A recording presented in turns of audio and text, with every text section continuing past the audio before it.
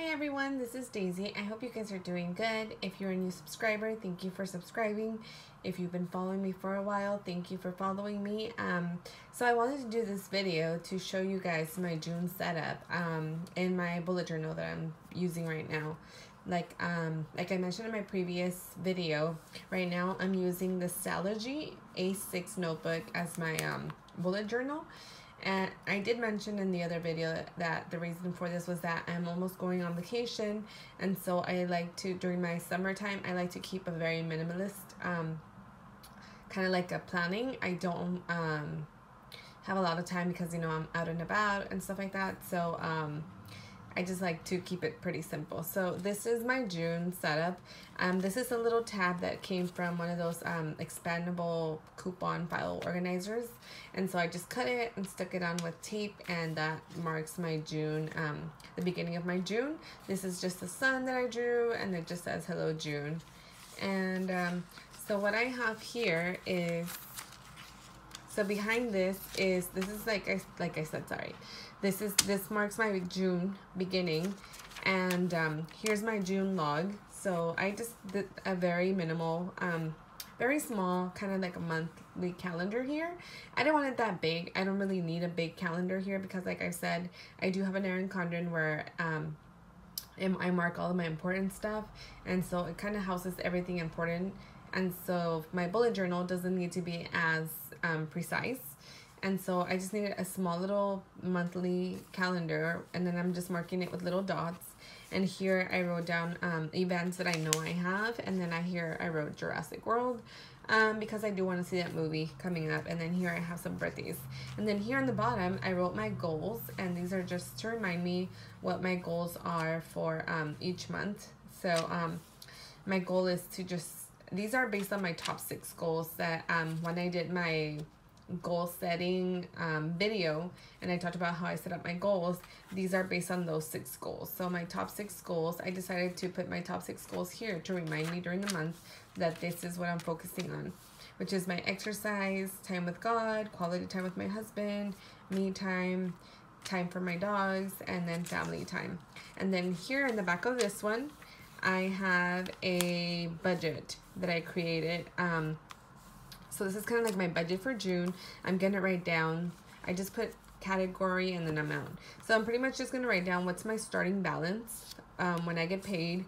And then my sinking fund, I am starting a sinking fund this month. I have been working on it for a while, looking at categories. I was inspired by JenPlans, and she really explains it really thoroughly, and what a sinking fund is. So if you're interested in that, I will definitely link her below, because she was the video that I kind of like kept watching constantly over and over to get the whole concept of the sinking fund. And so I am going to start a sinking fund this month.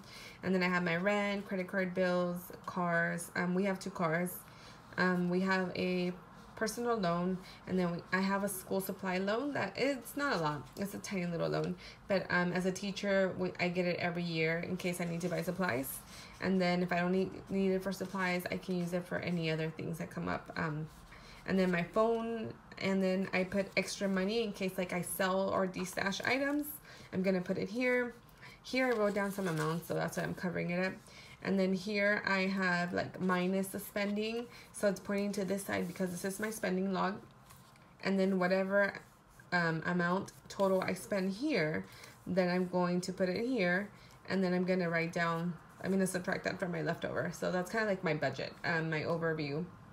And then here I'm just going to write down my spending log, oh, not my spending item, so whatever I spend that's not planned for, and then whatever's planned for this month. So here I have a little happy face that says planned, and then on the bottom there's a little sad face that says unplanned. So anything that I just kind of use money on and I wasn't really like planning for, I'm going to put it there, like put a little face there. And then here are my monthly bills. I have it separated because I have like my account where I pay my bills, and then I have a separate like savings account, so I kind of like to separate that stuff. And then I just covered up the amounts because you guys don't care about the amounts, so I just put the names here, and just to give an idea of what my month, what it looks like, how I have it set up. And then here is my spending checklist that I did have in my little pocket planner, my little ring pocket planner, and I just wrote it out here, and I put a little tab here so I can kind of refer to it. And if I close this, then I know that it's right here and I can see it. It's just a little money symbol sticker, and I just colored it in with a marker and put tape. That's how I make my little top tabs. So it pretty much just says, did you pay your bills? No, stop, yes, keep going. And it has all these questions like, did you plan this purchase? Do you need it? Will you still care about this next month? Do you know how you'll use it? Will it nourish your body? Will it nourish your creativity? What else could you do with this money? And the last one I put because I feel like I need to add it. Sometimes we buy things and we're like, yes, you know, I really wanted to buy it. But then, you know, a couple of days later, after you buy it, you kind of feel guilty, you know, you're thinking like, I shouldn't have bought it, you know. So that's the last question, you know, am I going to feel guilty about buying it? And so a lot of times it's going to be things that I don't need, and I probably will feel guilty. So I want to use this because I do want to save more money and spend less. And then in the back of it, I just have my Friday and my Saturday plans. And then here I have my yoga and meditation tracker that I created. Here's like a calendar, and all I write down is the amounts that I spend on yoga. And then on the bottom, I just put an M, that's meditation. If I meditated, I just put a check. And then here, I pretty much just kind of like give myself also like a little rating. Like, was it a good week? Was it a so-so week? Was it a bad week? Bad week means that I really didn't do anything. And then here is my Sunday plan. This is today. Later on when my husband gets back from work, we watch TV together. So I'll put it there, whatever I watch. And then this is my list. I created a list for end of the school year because I am ending school on Friday. Thank God. I am so thankful. This has been by far the toughest year ever in my 12 years. If you guys want to know what happened, I can totally do a video. I can rant. But as a teacher, seriously, as teachers, we put up with so much. And, you know, we deal with so much on a daily basis. And, you know, hats off to all of you teachers, fellow teachers that are out there that work in a school.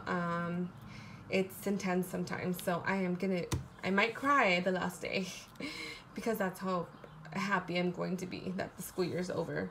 I mean, don't get me wrong, I love my kids, I really do, but it's been a very intense. And if you teachers out there have ever had one of those years where you're just like, oh, I might quit, that's what I'm talking about. So you get me. Then after this, I have my weekly layout for this coming week. And that's pretty much it. All I did was I did little boxes with little arrows pointing down so that I can add additional notes right here on the bottom. And that's it. That's pretty much for my June. That was the beginning of my June setup. And that is my layout for next week. If you guys want to see how I do my weekly setups, or just like a mini video each week of how I set it up and what it looks like each week, and I can do that. So let me know what else you guys want to see. If you have any ideas or suggestions, questions, put them in the comments. Okay? Have a good day. Bye-bye.